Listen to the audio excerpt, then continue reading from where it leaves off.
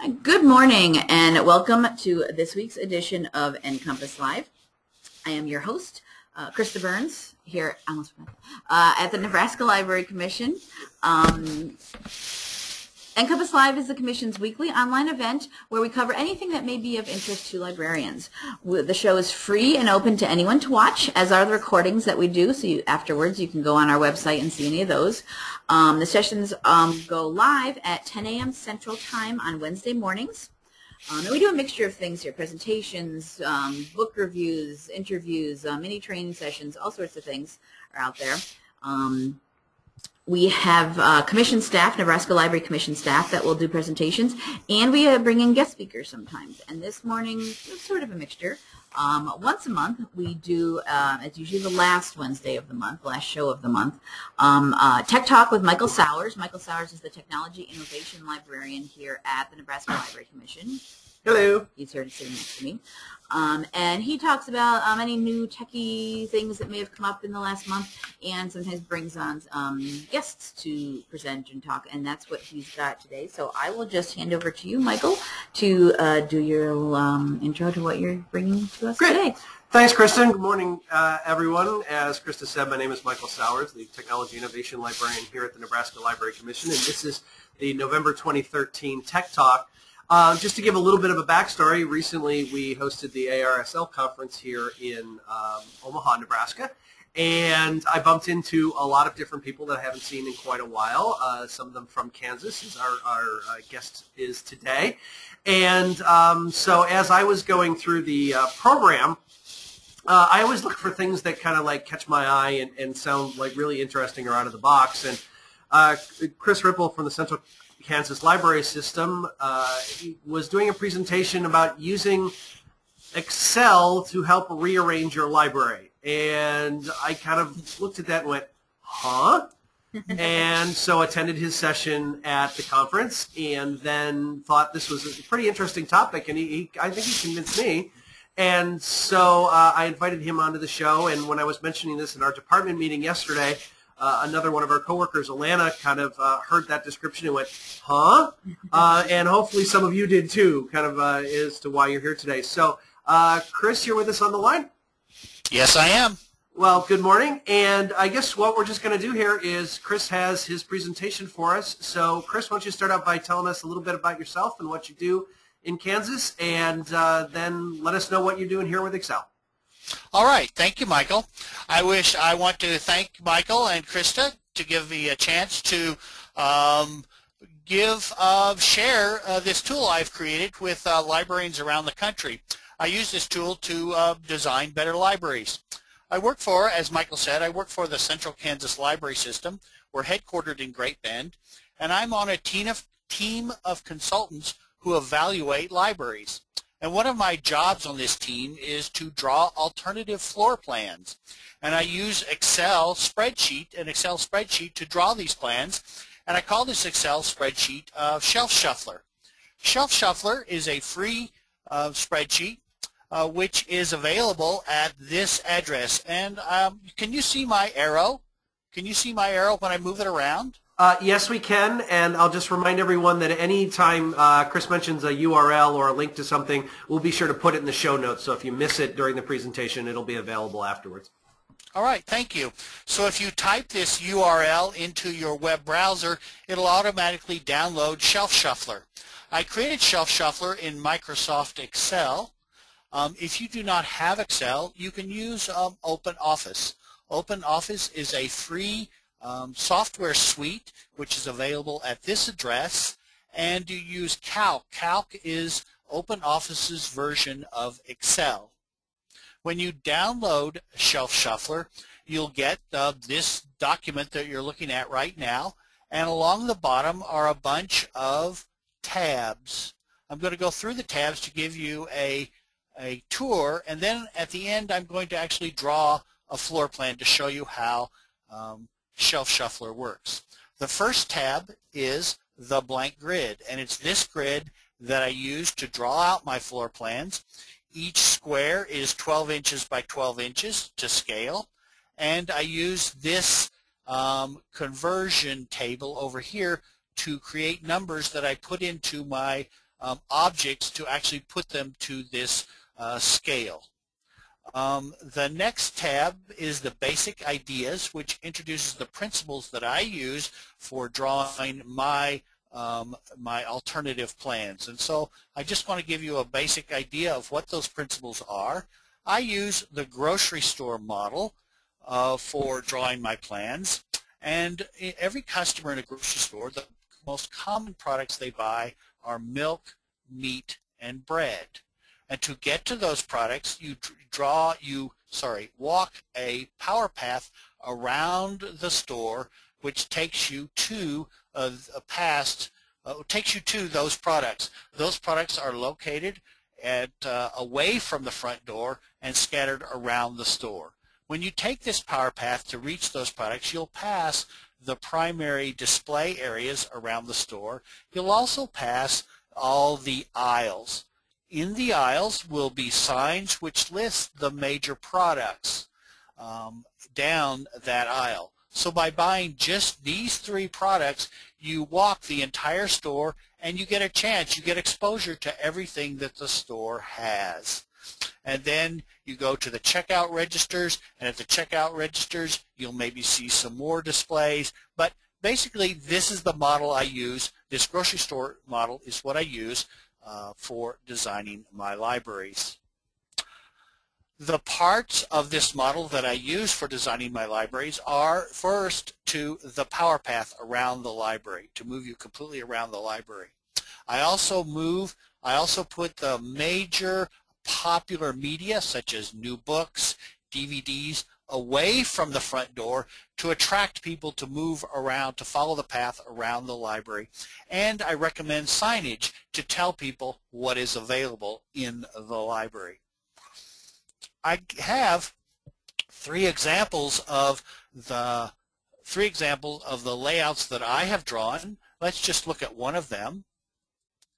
Right over here on the left side is the front door of the library, and I begin the power path at the front door, and you can see the power path, the red line goes around the entire library, and it's past all of the major areas of the library.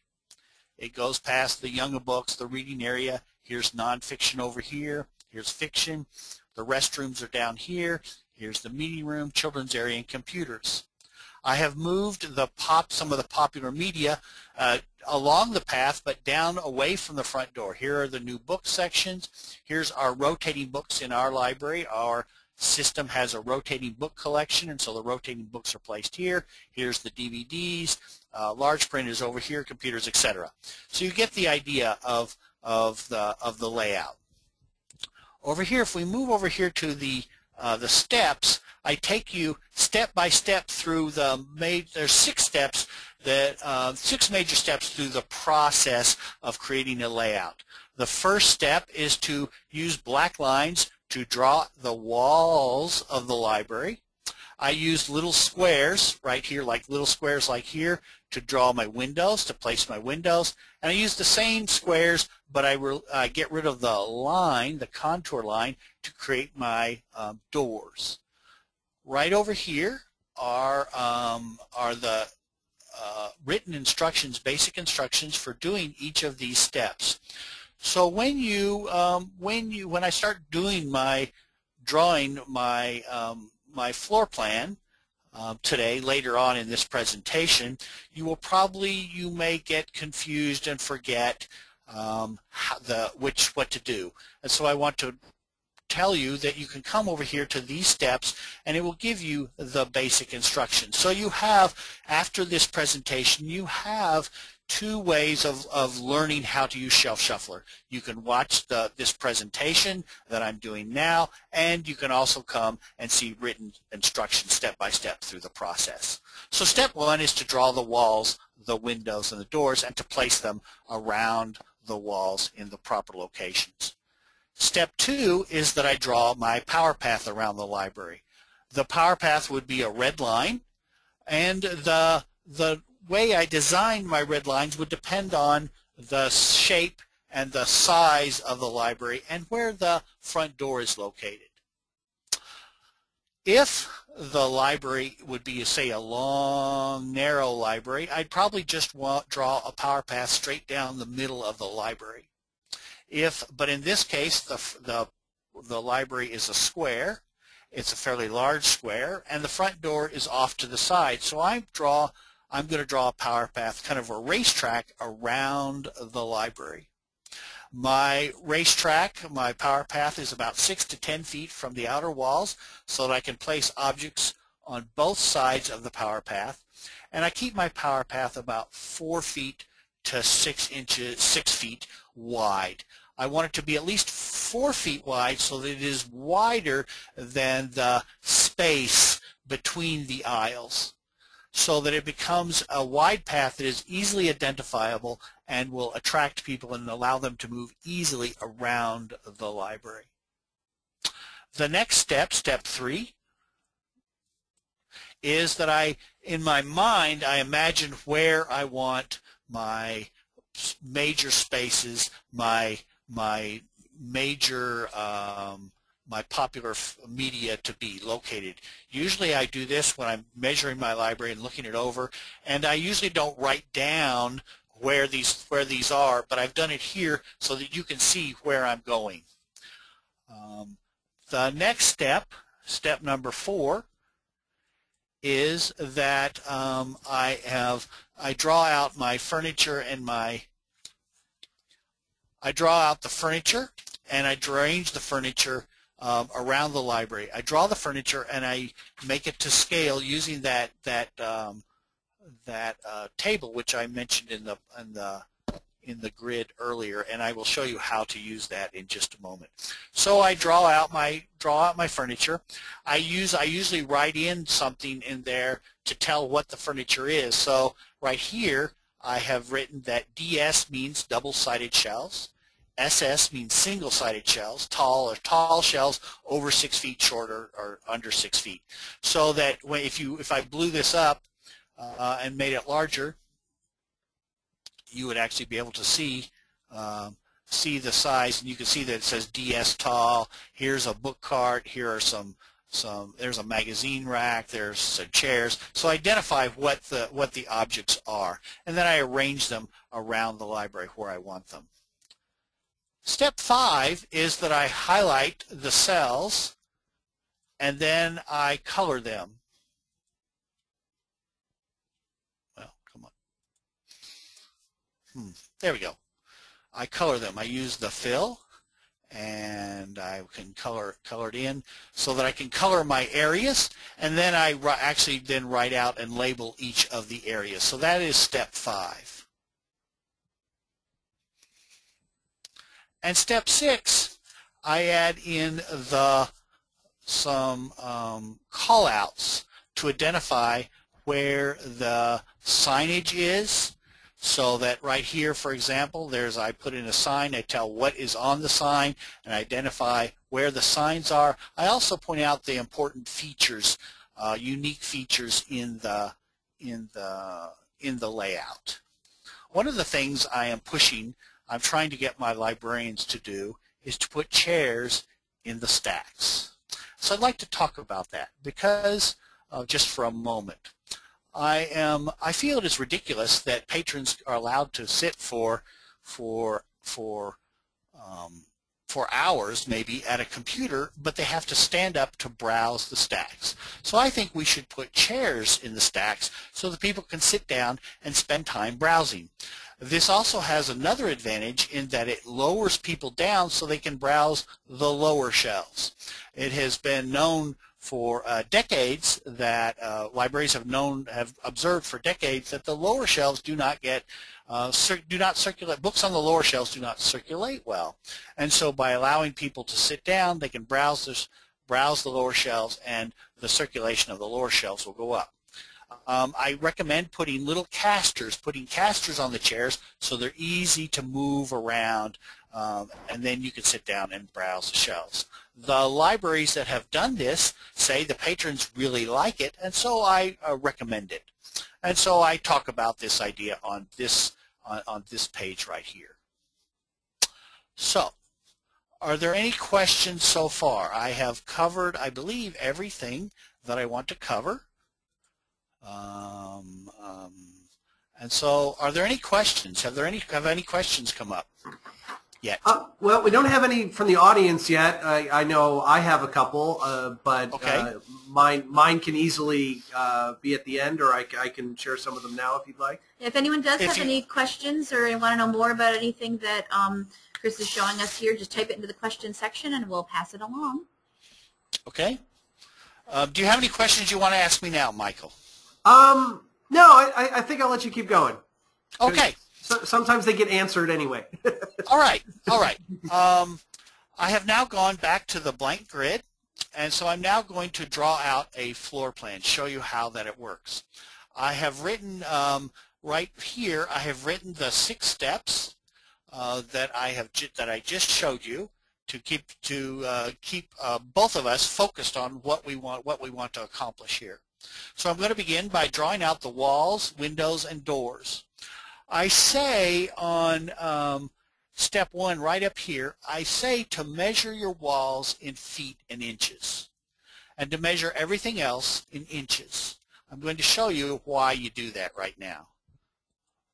So I'm going to draw out a library, and I'm going to use this grid here. I'm going to go over a little bit, draw out the grid, and so I use the black lines. And so I come up to Insert, Shapes, and click the line here to draw out a line. So each number represents 1 foot, and so I'm going to make my library say 40 feet this way. And notice it is a blue line. I want a dark black line. So if I come up here and do a right click, come down to Format Shape, and I'm going to choose the line color, and I'm going to change it to a black line.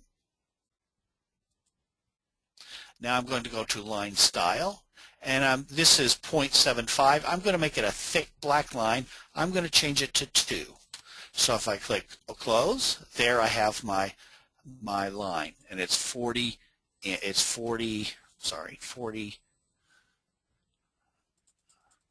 So if I say 40, if I want to make it, if my library is 40 feet and a half, 40 feet 6 inches, I drag out my line halfway, and there I have a 40-foot 6-inch line.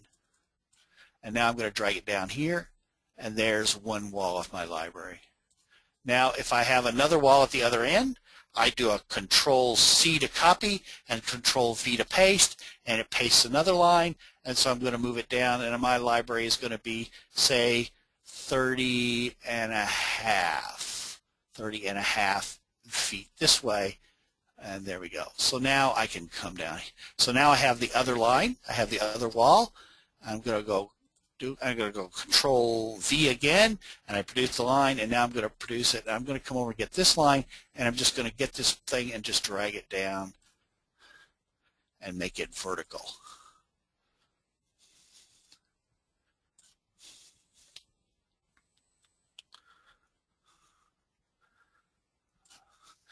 And then Control-C, Control-V to create another one.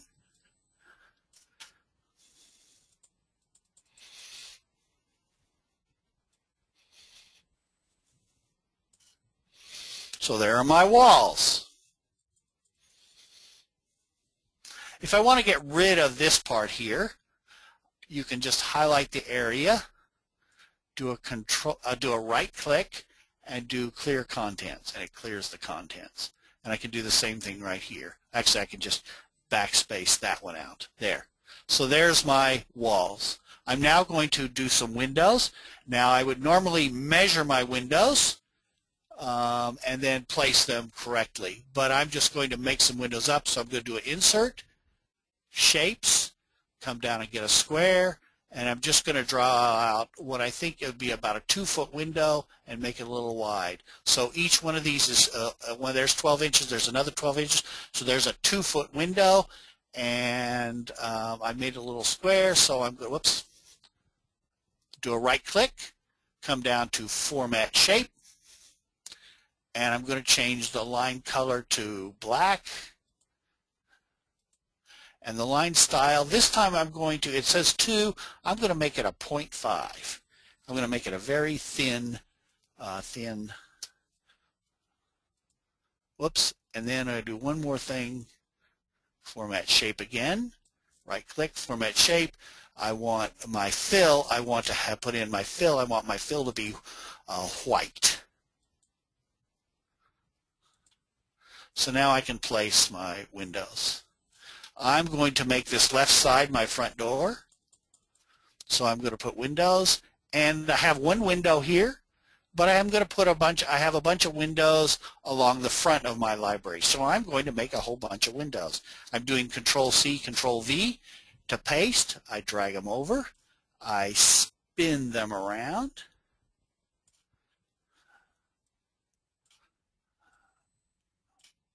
Whoops.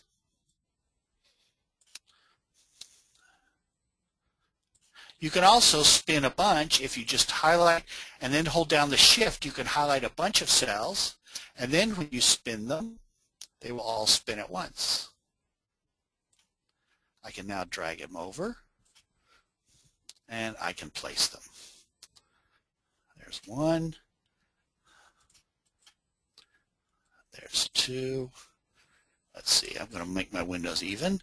So I'm going to put my window is 2 feet from this corner, and then the next window is 2 feet from that corner. So there we go. So there it's pretty equal. So I'm going to do the same thing here. I have 2 feet and 2 feet. Now in reality, when I did it, I would of course measure my windows and place them exactly where they're supposed to be. I have now windows in the front of my library. I'm going to change this window to a door. It needs to be, I'm going to make it a 6-foot wide door. So there's 2 feet, there's 3 feet, there's 4, 5, 6 feet. It's a 6-foot wide door. So it has 2 doors, 1, 2, 3, 1, 2, 3. And I am going to click it, and then what I do is I'm going to now get rid of this line so it becomes an open space. So I right click, come down to format shape, and for the line color I say no line, and there's my door. So I have an open door. So now I've finished step 1. I've put in my windows, and I've put in my windows and doors and my walls. Now I'm going to draw this next step. If we look over here, the next step is to draw the power path. And I'm going to draw, I use my red line, so I'm going to get another line. Actually, what I'm going to do is I'm just going to copy this line. I'm going to Control C, Control V, and paste it. I'm going to drag it down. My power paths always begin at the front door. My line is too wide. It's too long, so I'm shortening it, and I want to change it to red. So I'm going to do a right click to bring up format shape. Go to line color and change it, click down here and change it to red. So there's red. So my power path begins at the front door, and since my door is in the middle of the library, I have a power path down the center of my library, but I'm going to extend the power path around so I have both a power path through the middle of the library and also around the edge. So I'm going to copy this again, Control V, Control C, come over here, paste it. I want it to be about 6 feet from the outer wall, at least 6 feet, 1, 2, 3, 4, 5, 6 feet from the outer wall.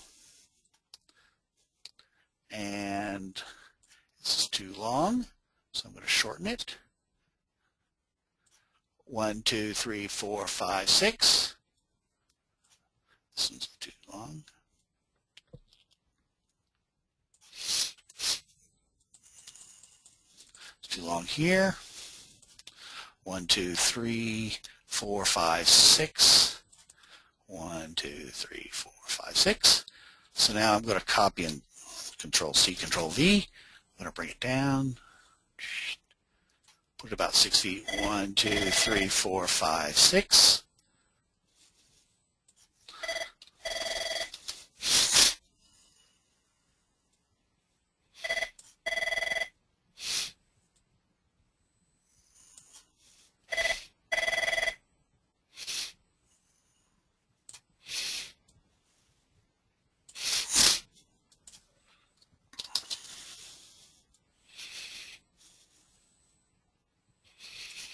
So there's my power path around the library. So I've done my power paths. The next step, step number,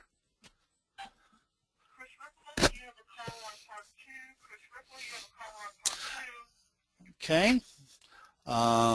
Step 3 is that I locate the main area. So I don't actually write out. I do in my mind. I decide where my areas are. So I'm going to have, let's say, my children's area over here.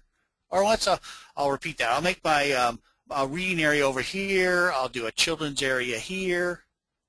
I'll do the computers over here. And let's say I'll put fiction over here and nonfiction here.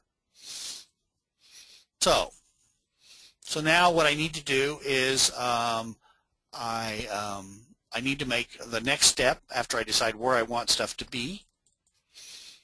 I now need to draw out my furniture. So I'm not going to draw all the furniture. I'm just going to draw some of the furniture. So I'm going to come back. I'm going to make shelving. So I have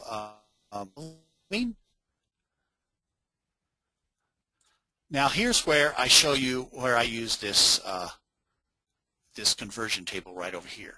Well, let me get over there. Come on, get over there. There we go. So my shelving, let's say, is I'm going to make double-sided shelving, and so it's 12 inches on each side, so that's 24 wide and 36 inches long. So 24 inches wide and 36 inches long. And it produces these numbers right here. So now I'm going to show you where I put those numbers. Do a right click and I come down to size and properties. So it needs to be, one side needs to be 6. My height needs to be 6. And when I say height, I'm not talking about height from the floor up. I'm talking about height along the floor in one direction. So we're doing a two-dimensional thing. So I need to change that to 6. And I change this to 0.9. 0.9.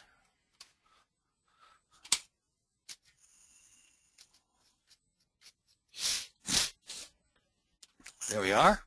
So there's the size, 6 by 9, and now I'm going to make it change the color, fill,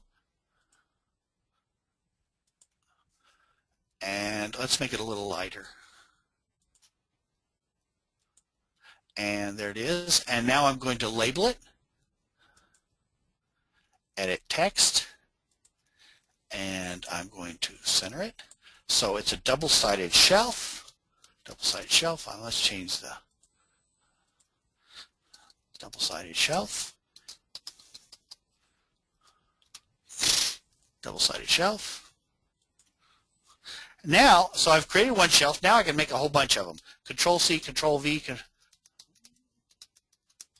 So 1, 2, 3, 4, 5, 6, 7, 8, 9. Okay, 9 of them. 10, 11, 12. So now I can move them out here, and I can locate them in my space. I'm going to do a whole bunch of them. I'm going to hold down the Shift key, and I can highlight a bunch of them.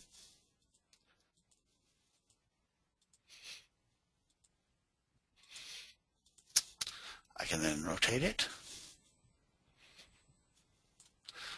Now I can move them out, and I can use these squares to measure the distance between them. Whoops. Whoops. These squares are to make sure there's 3 feet between each of the shelves.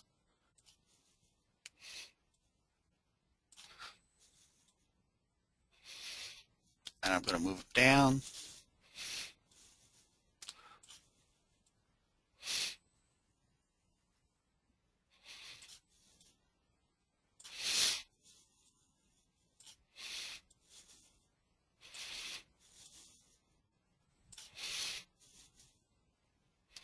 Etc., etc. So I'm not going to spend a whole lot of time. I think you get the point here.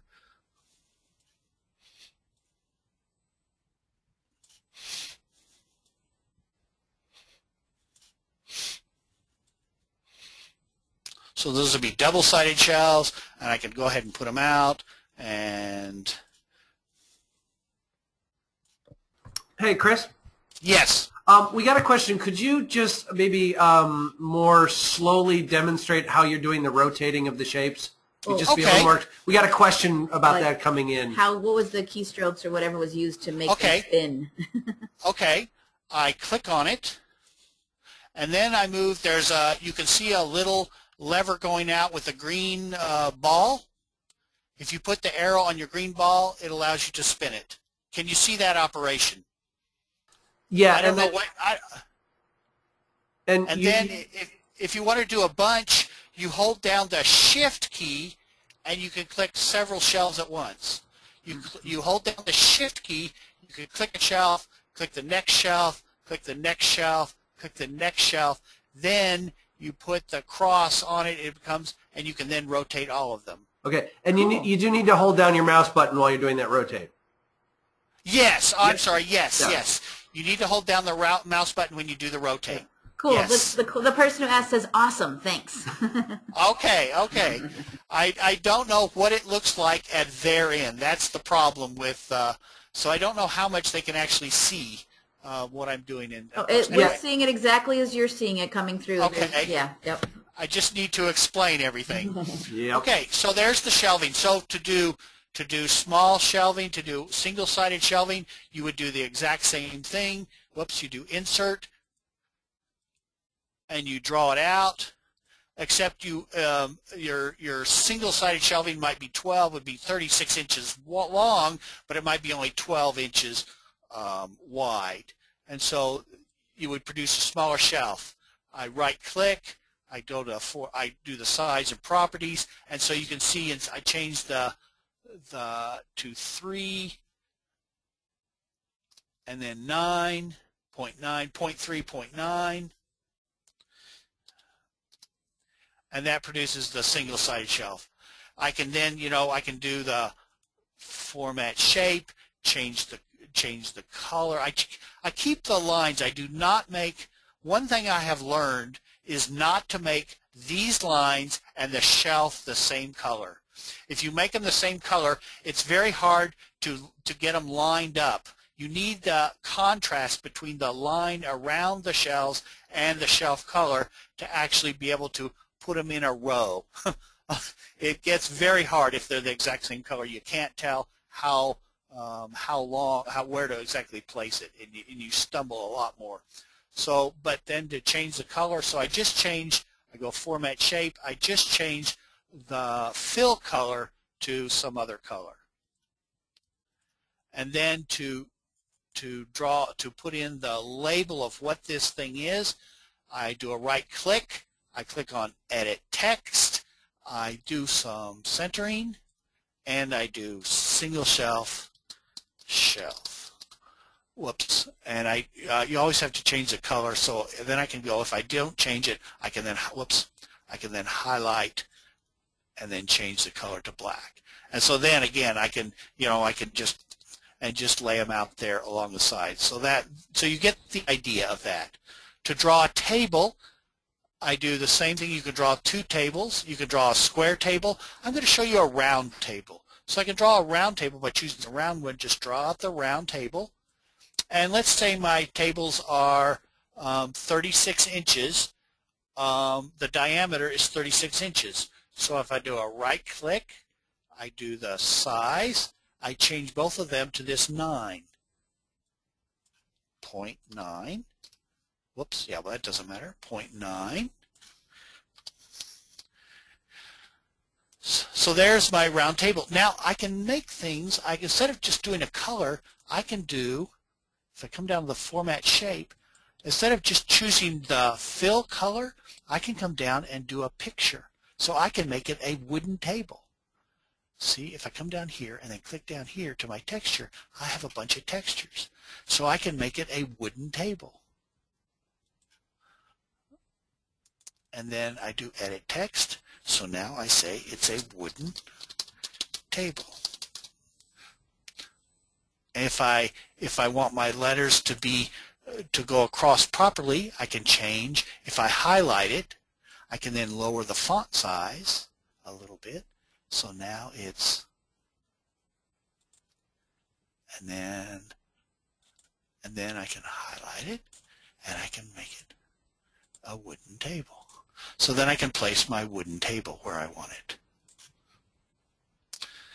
I can make, I don't do the chairs around the table. It just ends up being cluttered. I just leave enough space. I use my 42 inches around to make sure there's enough space around my tables.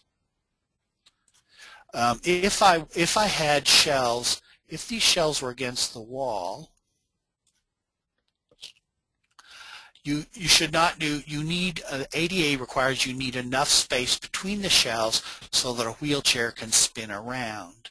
So that's what I use this 42-inch square for.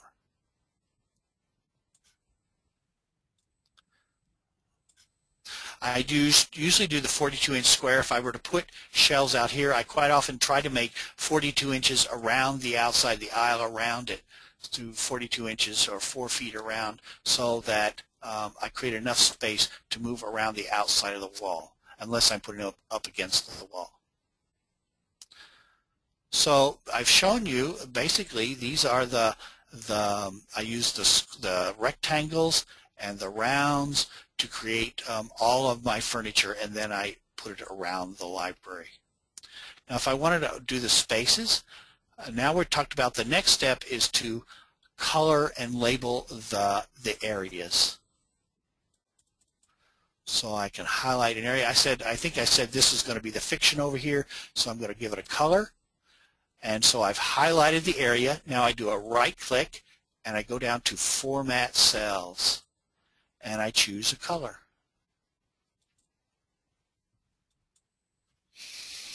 And then I'm going to label this fiction. See how am I doing on my time? Okay, fiction. Whoops. Well, there we are, fiction, and I pump up the size to about 26, I think is the, 24. So there's my fiction. If I want to do non-fiction areas, I can come down here.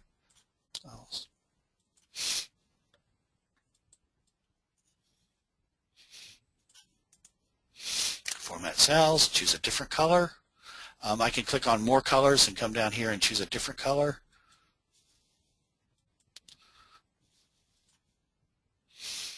And I can label this nonfiction. Well,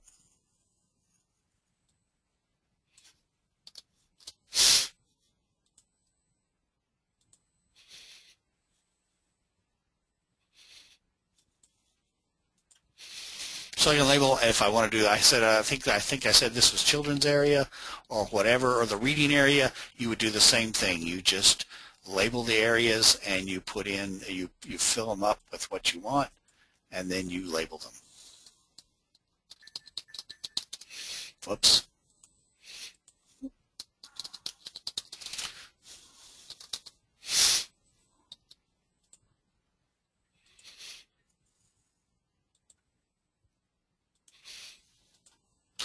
The last thing I do, step number 6, is I do the callouts to identify where signage goes and the unique features.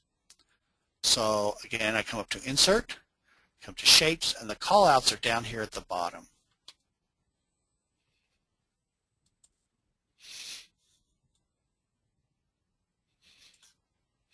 So I draw a callout, I do a right click, I go to the Format the Shape, the fill I change to white. I used the line color as red, but you can do any color you want. And then I click close. And now if I right click again, I can go edit text. I need to change this. It always wants to go to white. I need to change it to black. And so now I can type in sign.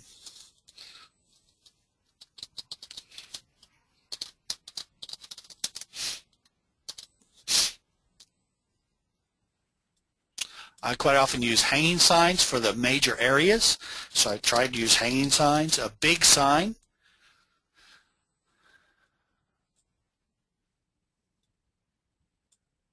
Oops.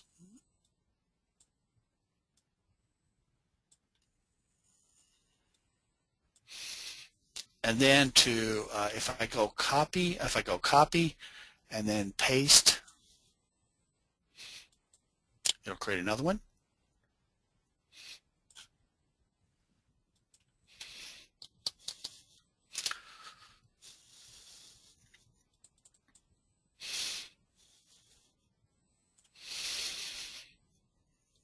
So then you can put in your signage, and pretty much we're done.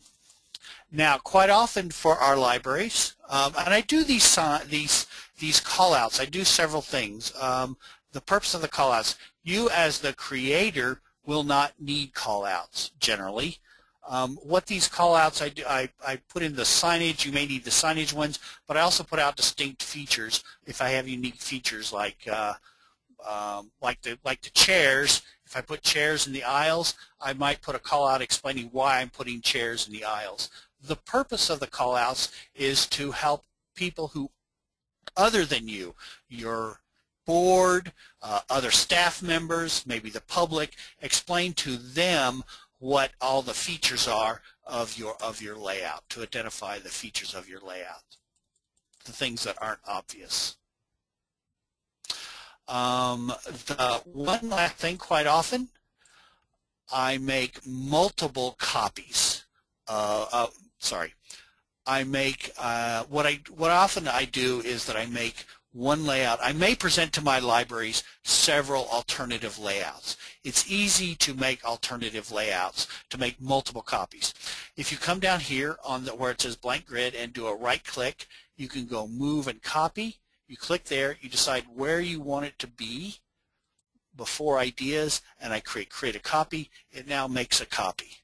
So now I have the original, and I have this one, a second one. I can make, I can rename it as alternative 2. And now it's easy that I've got it. I can now change things around. I can have the shelves run this way. I could just rearrange it and make a second, and you know, just make any changes. So it's easy once you have all the furniture in. It's easy to create alternatives by just making copies and then rearranging the furniture. And so it's easy. You can do it within minutes of make a variety of alternatives. So I have completed my demonstration.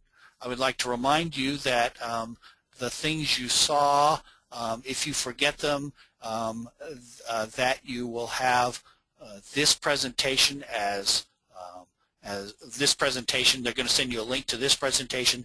Plus, I want to go back that they have the steps right here, a brief description, instructions for each of the steps, in a set of instructions for each of the steps. So thank you very much. I now will accept questions. All right, thanks, Chris. We have a couple questions that have come in from the audience. We're going to get to those in just a sec, because I'm going to start out with the question that usually comes from everybody who I say, this is what Chris is going to be talking about. And I mean, I see it makes sense, but whatever gave you the idea to do this in Excel? I guess really, where did this come from? Well, what happened was a librarian asked me to make a layout, and so I drew a bunch of furniture to scale, and I printed it out, and it cut out about 70 or 80 little pieces, and I put them on a pile on my desk. And what happened was, as I was putting the grid paper on my desk, the pile fell off on the floor. And it fell right among all the computer wires, and I decided I didn't want to pick them up. And so somehow it occurred to me to just draw it all on Excel. That's how it happened. It was just I didn't want to pick up a bunch of little pieces of tiny pieces of paper, among a bunch of computer wires. I was just too lazy to do that, and those pieces of paper sat there for several months. I mean, truly, they sat there for several months as just a pile, right there all among my computer wire. Well, I just went ahead and drew these things out. And it is so easy. Yes, this necessity is the mother of invention. I don't. There you go. There you go. Or laziness. Well, okay, that too. Okay, Krista, you said we got some audience questions. One person did give a suggestion when people were asking about how to move things around. Yes. That you were clicking on dragging them. Someone says also if you click on a shape, you can also move them in small increments using the arrow keys, so you can move them. Oh yes, you certainly can. That's right. That's right. You can. You can. That is an excellent idea. I knew that and forgotten that. That is an excellent idea. Thank you for mentioning that. That is true. Like give a little more control too as you're kind of down this way a little bit, over to the left a little bit. Yeah. That's true. I had forgotten that. Thank you for mentioning that. Yeah. And then someone did have a question going back to when you were first with your first example of this, that shelving that was in the center of the library. And actually, I think this might have been answered with your spinning things around. Could they be moved to the opposite angle so that the desk can see across the floor of that area? Sure. Sure. You can easily spin them. Sure. Yeah. You can easily spin them. Right. That's all I've got so far. Anyone does have any questions or comments or want to see anything else, let us know in the question section. Yep. And in the meantime, I've got a couple more. So, Chris, have you mostly been using this for designing from scratch or rearranging existing layouts? What?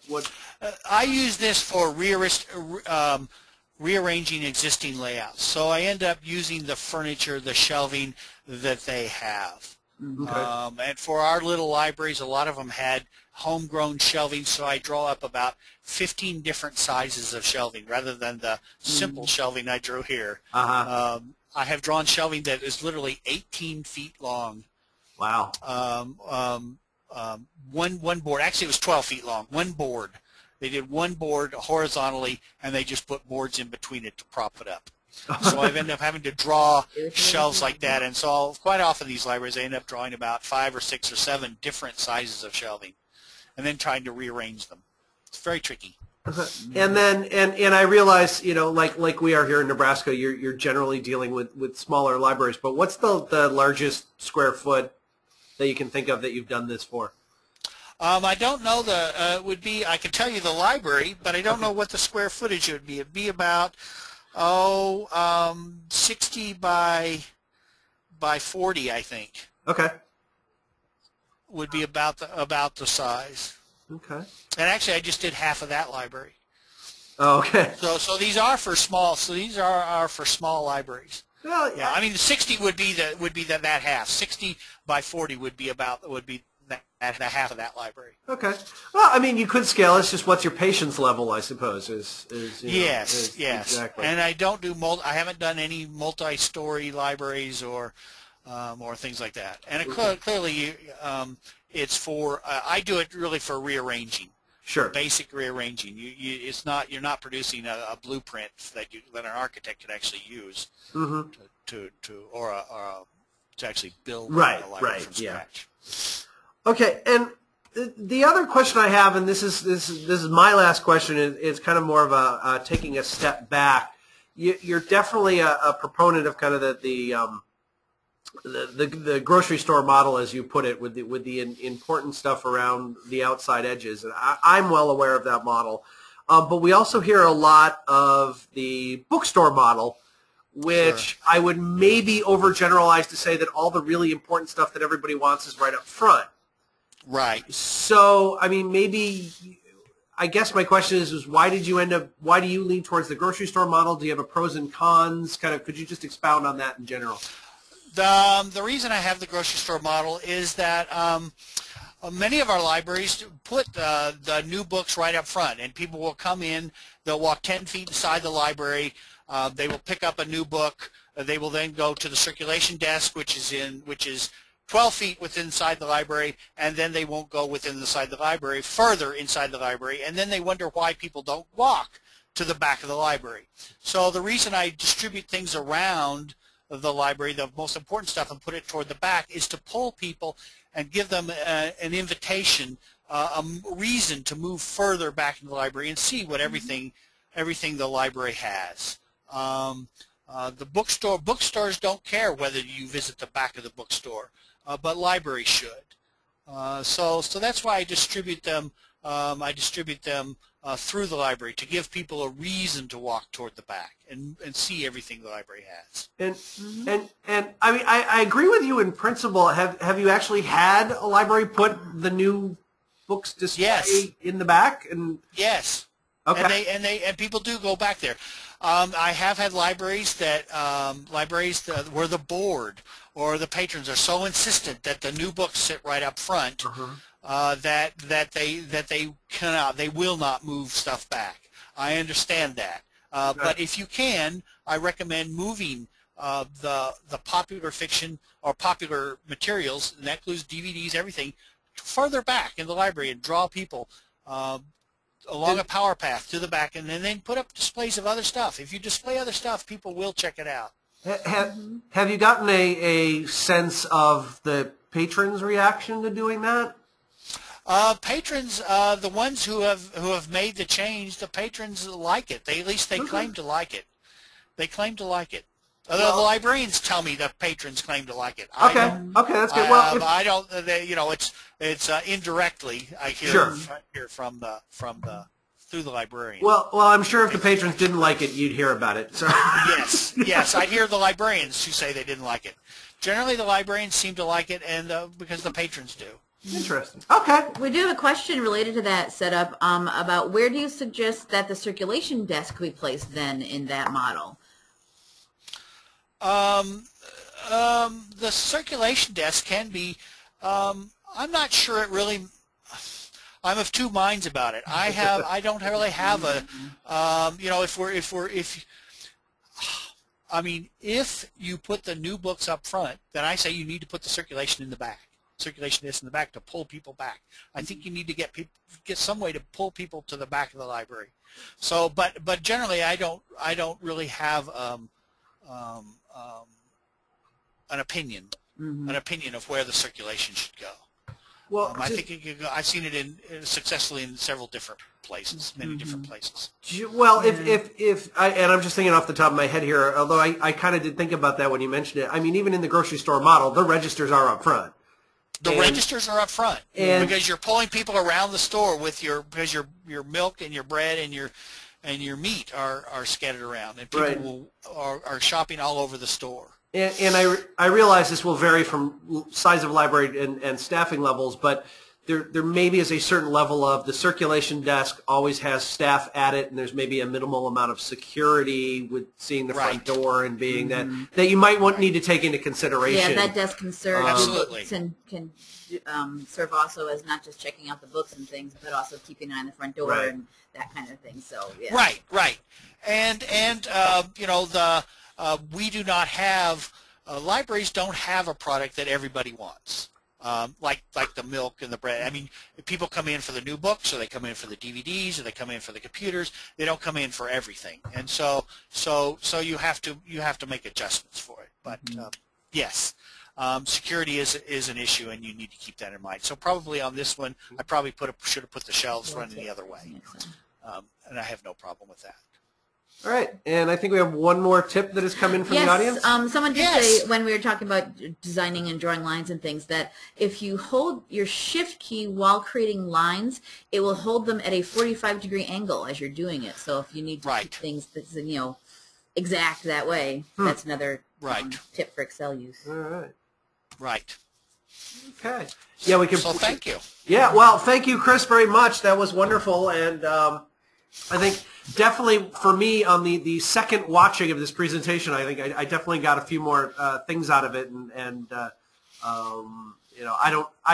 I don't think I'll necessarily have the need to rearrange a library in the near future, but if somebody calls me about it, this is definitely something I will point them to. Yeah. So, Chris, thanks once again for joining us today and sharing this with you.